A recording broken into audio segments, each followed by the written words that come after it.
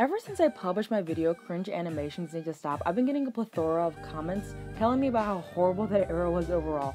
Something that I actually forgot to mention was how these cringe compilations aren't nearly as common as they were back in 2016 to 2017, and I think it's fitting to call that time period the cringe era.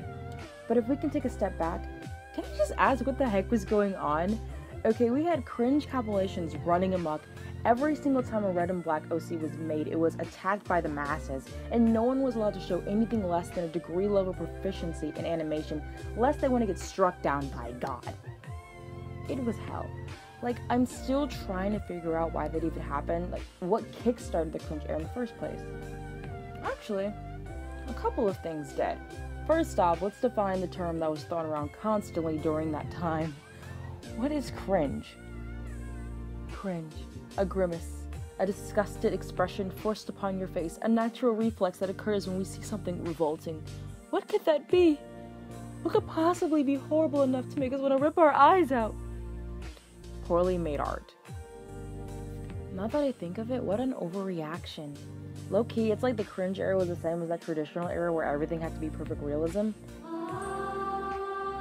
If your art was, dare I say, bad, guess who's getting got?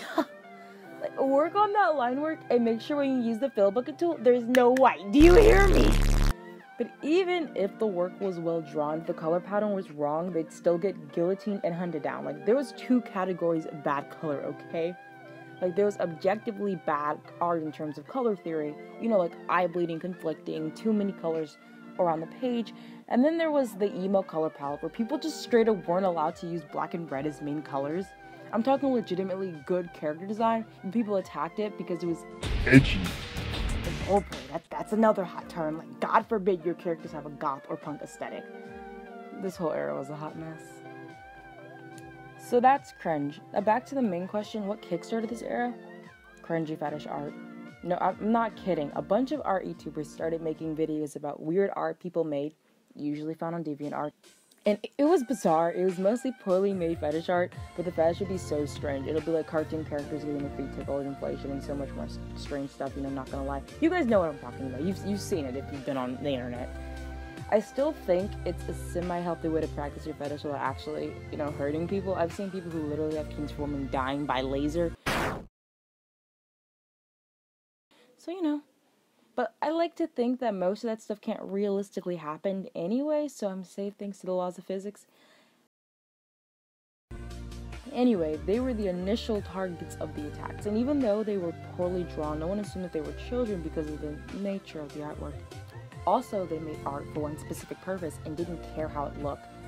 Making fun of this work initially was lighthearted, like, look at this weird art, but then it turned negative very quick. People started to witch hunt the artists that made the work and kind of created this culture of finding bad artists who draw bad things and just harassing them. Unfortunately, this mindset led to people wanting something else to attack, so then they moved on to tracers and art thieves, another thing that could easily be defined as bad. Let me be clear as crystal. I completely disagree with the idea of tracing, but gotta admit, bit of an overreaction, alright? I remember when I was a kid, just getting into digital art, like using Microsoft Paint and a freaking mouse. Yeah, I traced. I would look up Sonic X screenshots or bases, but eventually I got tired of having to look for a base or a particular pose to draw something, so I dropped the bases and started tracing my own work. I would take a photo of my traditional work and trace it digitally, which was a step up, I think. Then of course I stopped being absolute garbage at art, and now I'm moderate garbage, so that's even better. Anyway, so first fetish art, then tracers. Who was next? This is kind of where everything else that was edgy or wasn't well drawn was thrown in to burn. This was around the time Undertale was at its peak, so Sans fangirls were also at their peak. Let's just say there was enough fuel to keep the fire going for ages. Ages. I know at this point people even started to bash art that was generally well drawn, like they had like SJW vibes or whatever, like, oh my god, it was so annoying.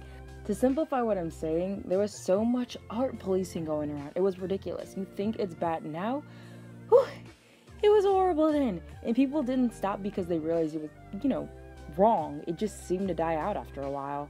And that's why I've made videos about how I hate cringe compilations and whatnot. I really hope we don't relapse. The internet is a shitty place, I'm well aware. But that doesn't mean we have to make it shittier. When reading some of the comments on one of my last videos, I was heartbroken. The amount of young artists that were affected by this toxic mind frame was honestly astounding. I had people actually telling me that they were too scared to create or post their art because of fear of being put into cringe compilations. And comments where young artists were actually witch hunted and bullied for not being good at art after someone posted in a cringe reblog Tumblr page. That's disgusting to think that someone would legitimately bully people for not being amazing at something they enjoy. But honestly, I hope you changed from then. That era only fostered insecurity, not creativity. It was meaningless.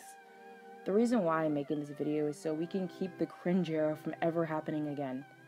As artists, we should support each other, not tear each other down. We all have something that deserves to be shared with the world, and we shouldn't create an environment where people are too scared to do it. This video is just food for thought. Anyway, artists, let's do better. Hey guys, give this video a like and subscribe if you enjoyed it, and I will see you soon.